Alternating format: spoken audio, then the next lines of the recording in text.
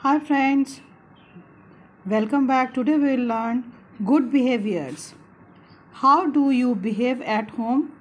We obey our elders and love our youngers at home. How should you behave in playground? We should maintain discipline and follow the rules of the game in the playground. How should you behave in class? We should listen to our teachers and should not make a noise.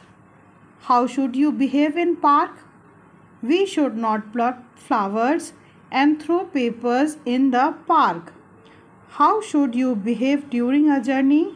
We should purchase tickets and sit on the seat safely.